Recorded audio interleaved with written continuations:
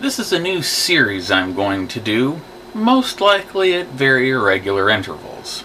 Just like the title says, it's going to be about encounters with religion.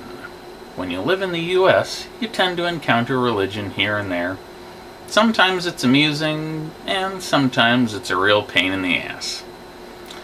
A while back, I was at a hospital with my wife for something she was having done. It was one of those religious ones, owned by a Catholic church, I think. Not something that would be our first choice, but there was this really outstanding doctor that does some of his work there. And this hospital has this interesting slogan of sorts posted in the rooms. Something about being in God's healing presence. His healing presence, eh? Well, healing is nice and all that, but couldn't God have a preventative presence? Do you not think of that? I mean, if you can do anything, and therefore have any presence you want, wouldn't a preventative one be the one to have? Now, if he is everywhere, wouldn't you always be in his presence? So why bring it up? You'd think it would be impossible not to be in it. Now, suppose you have to be there to be in it, and it's healing because he didn't think about prevention. Why do they need the doctors and nurses then? It's alright, you guys, take the night off. God's healing presence will take care of this one.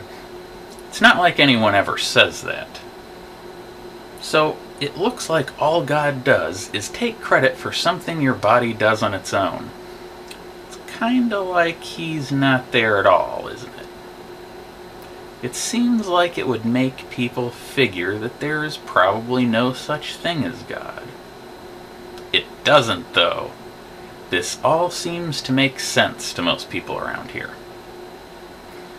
Now, when you register at a hospital like this, and also when you're getting your treatment, they ask you what your religious preference is.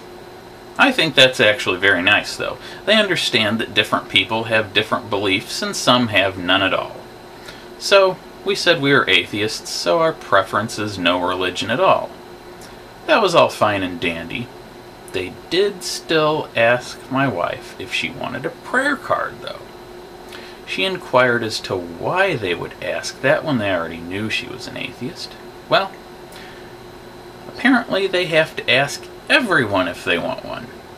No big deal. It's not like they force one on you and they don't start praying or waving a crucifix at you or anything like that. She did go on to recount a story where an atheist did want a prayer card because she said she would take all the help she could get. That was the only part I didn't really like. It was obviously a bullshit story, based on the no atheists in foxholes myth. I was just thinking, okay, whatever, lady. Are you going to ask Thor to look over you too? Maybe Harry Potter can cast some sort of healing spell on you. How about a genie to grant you some wishes?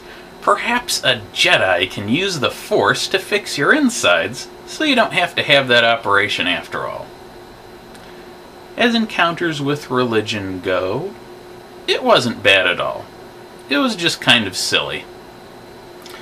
Future videos in this series will include ridiculous things that I see, like people praying at sporting events, for example, and also really stupid things that people say, like telling everyone they're going to hell and that sort of thing.